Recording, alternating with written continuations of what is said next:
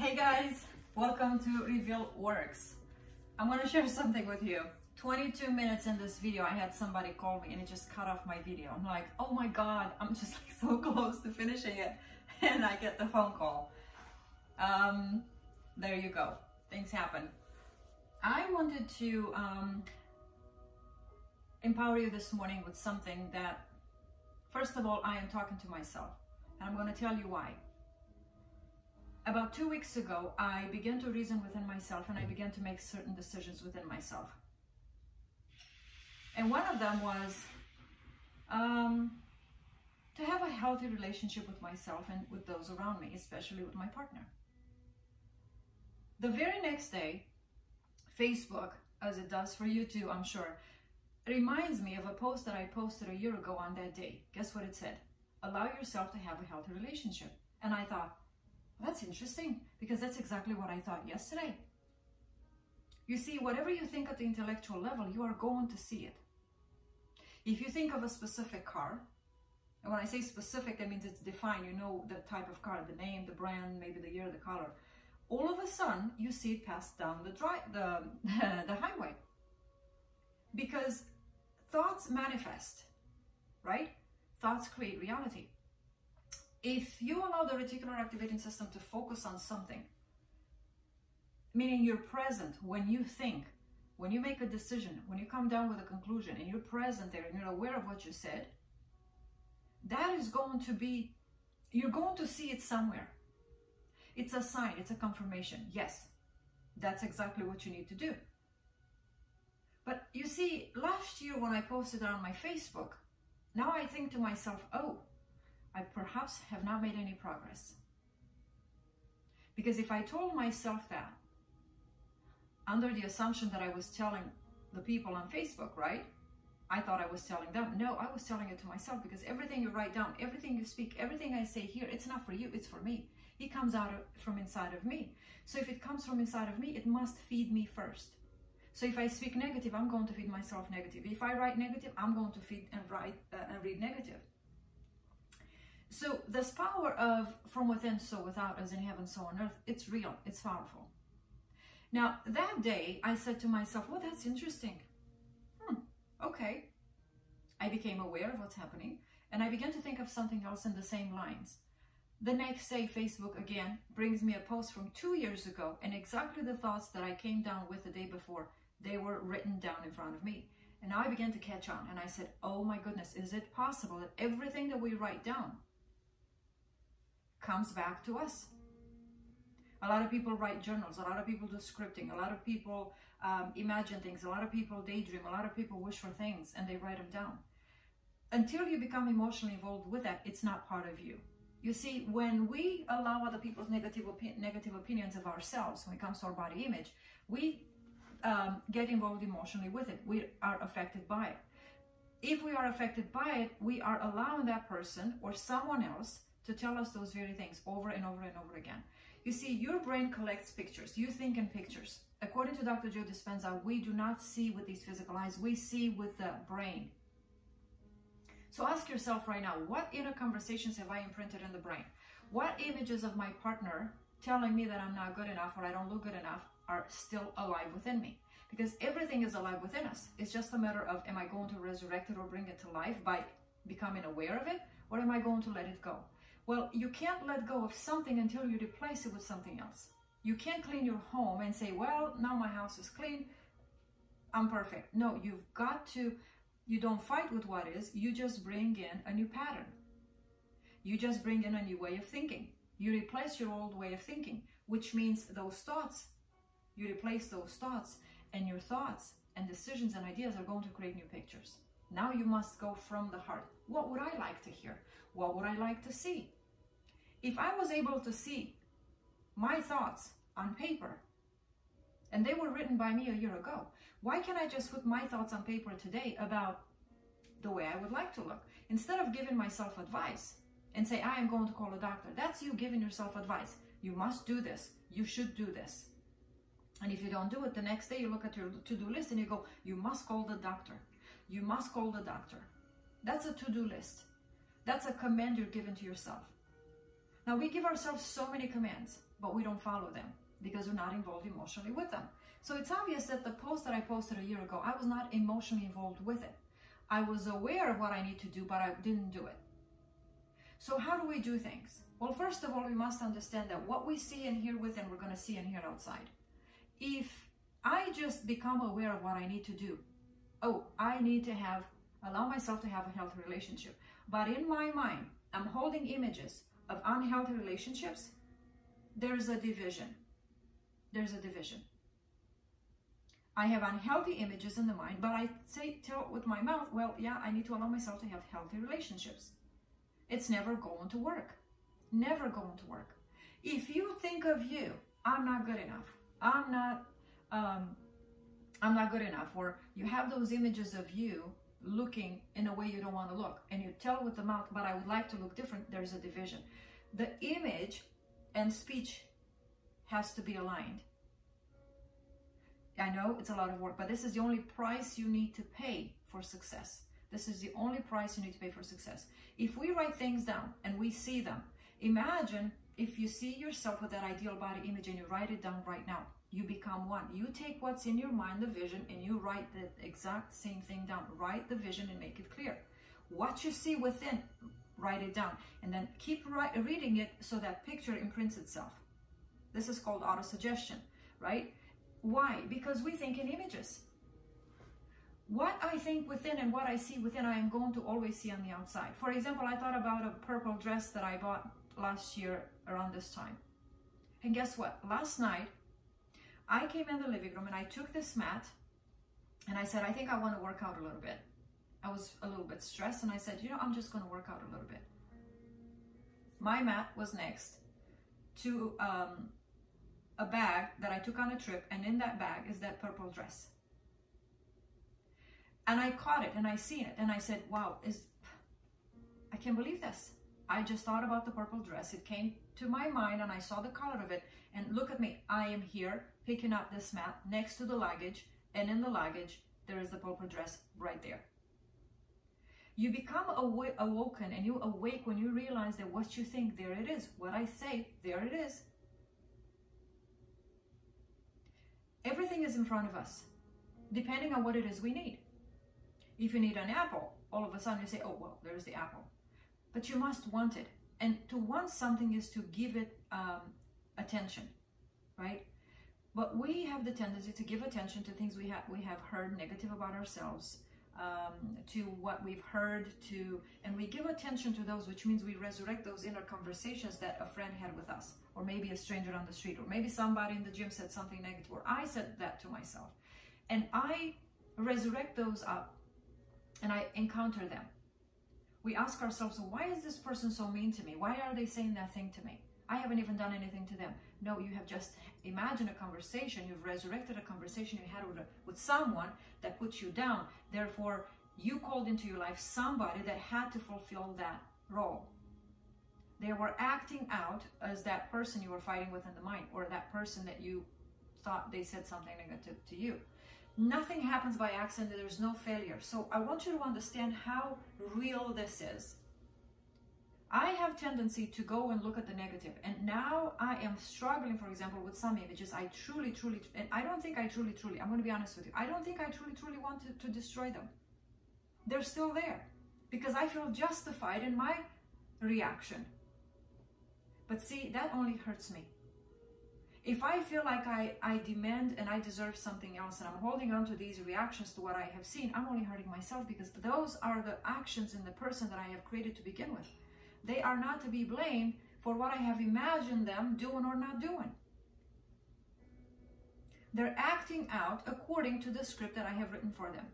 So if you have bad opinions and labels about people, they are going to behave in that way, and you're going to say, you know what, my heart wants something different. Yes, but your mind imagines something different. So when I talk about coming into the heart, living from the inside out, loving yourself first, it's referring to you seeing yourself the way you want to be seen. And one thing I would like to bring to you and to me is, don't allow anybody to take territory of your mind. Meaning, if you right now, for example, imagine worst case scenarios, or you're imagining people that have hurt you, and you see them over and over in your mind, you know what you're doing? You're giving them the power. You're making them alive again. You're making that incident come alive again in them. Because thoughts travel. People pick up our thoughts. And how do I know that? Because before I even get to a meeting, guess what? I think about certain things. Oh, I would like to have this. I would like to have that. By the time I get there, that person does this and gives me that and says this and says that. This is how specific we are, and this is how we create our own reality. When it comes to your body image, you must understand it's the same thing. So if you look past the mirror and you say, oh, I'm not that pretty. Why? Because you're comparing yourself with someone else. Why? Because you're allowing someone else's picture to enter into the territory of your mind. Listen, in the Bible, and I'm not religious, I'm a spiritual scientist, but in the Bible, all there is, it's battles. This king took this territory, this king's territory. This king took that king's territory, and they were taken from each other. They were taken, or rather were stealing from them. Why? It's referring to the mind. If you're allowing strangers in there, women that you compare yourself with, those are strangers. They are coming into your land allowed by you. Why? We're not supposed to allow any woman. We're not supposed to compare ourselves to anyone. This is the territory of my mind. In my kingdom, in my reality, I'm the most beautiful thing. I'm the most attractive human being in my kingdom. Not everybody's going to see me that way. But that's okay. Everything is good, but not everything is for me. So if you think and feel that you are going to attract people that think and feel the same way towards you. We attract what we are. And what are we? Images. We attract in the likeness and images of that which we hold within. So if you don't want people to say negative things about your body image, if you don't want yourself to talk negative about you, you must replace your inner speech. Conversations come to reality. Images come to reality. Why is it that when I travel to Florida, I'm in the car, it's raining, it's 10 o'clock at night, and all of a sudden I have a thought, oh, I wonder if I'm close. I remember those palm trees. All of a sudden, I sit well in my chair. 10 seconds later, I turn the curve and I look, and there's those palm trees. I have not followed the road to see where I'm at, but the thought came and there was the picture. There's no coincidences and there's no failure. What you think, there it is. You don't have to wait a long time.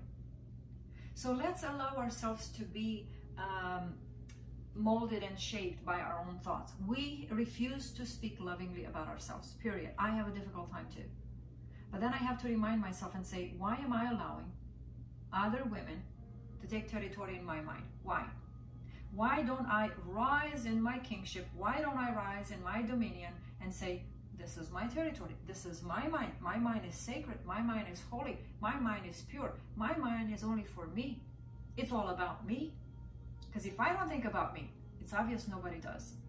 And they can say all they can that they do care, but they're not going to care. In the next video, I want to talk to you a little bit about self-love, because I think self-love is very, very important. I want to show you how to love yourself. All you have to do is just allow yourself. You have to allow yourself to love yourself. It's a matter of allowing, using the law of non-resistance. But this video is quite long. Remember, I am speaking to myself. So let's go ahead and do some stretches. And remember, I've already done this exercise until somebody actually called. But here we are. We're doing stretches again. And I can feel the tightness in my thighs because of the workout that I did.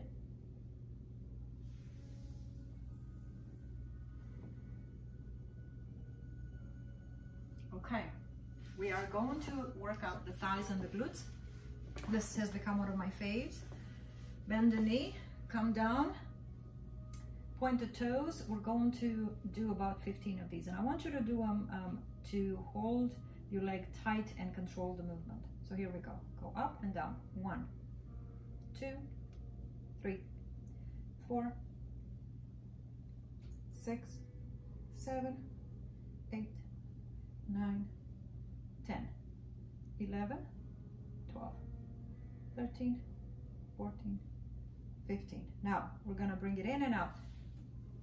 1, 2, 3, 4, 5, 6, 7, 8, 9, 10, 11, 12, 13, 14, 15. Very well. I want you to come up. I'm going to rotate to the other side. Come down. Bend the knee. Stretch the top leg. Toes pointed down. Here we go. 1, 2, 3, 4, 5, 6, 7, 8, 9, 10, 11, 12, 13, 14, 15. Bring the knee in and out. 1, 2, 3, 4, 5, 6, 7, 8, 9, 10, 11, 12, 13, 14, 15. Very good. Okay, I want you to lay on your back. We're going to work the abs. We're going to pulse that at the top 3 times, and we are going to do 10 reps. So here we go. 1, 2, 3, 1. I want you to count for yourself. 2, 3, 4, 5, 6, 7, 8, 9, 10. Very good. I want to work the thighs today and the glutes. So bring yourself up. You are not going to be able to see my upper body. You're just going to see my lower body. So if you have a chair or you have a hutch or cabinet like I do, it will help you to balance yourself, but not necessarily to put your weight on it. We want to get the best out of the exercise. So what I like to do is bring the left leg out, bring the right leg in the back. I'm going to go down 3 times, come up and stretch and tighten the glutes, okay? I found that if I do it this way, instead of bringing the leg back and bringing it forward, if I do it with my legs already stretched, when I come up and I tighten the glutes, both of my glutes are being worked on, okay? So I love that, okay? So let's just go ahead and do it. Here we go, let's start. 1, 2, 3, 1. Tighten the glutes at the top. 1, 2, 3, 2. 1, 2, 3, 3. 1, 2, 3, 4.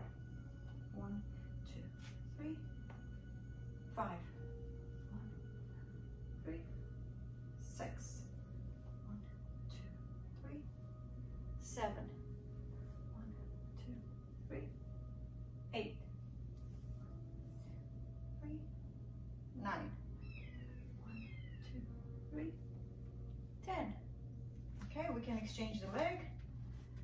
Right leg forward, left leg in the back. Here we go. 1, 2, 3, 1. 1, 2, 3, 2. 1, 2, 3, 3. 1, 2, 3, 4. 1, 2, 3, 5. 1, 2, 3, 6. 3, 7. 3, 8.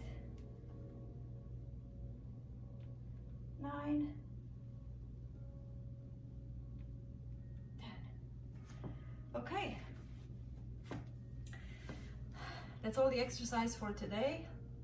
In the next video, I'm going to talk to you about self-love, how you can love yourself. And we're going to talk about inner conversations, because when it comes to self-love, we're going to talk about you speaking to yourself and you hearing other people talk to you. We're going to talk about power and authority. This is a topic that I love to talk about in my in my coaching program and my business programs. Okay, so this is going to be really, really great. I want you to come back and watch this video. All right, guys, I'll see you later. Bye now.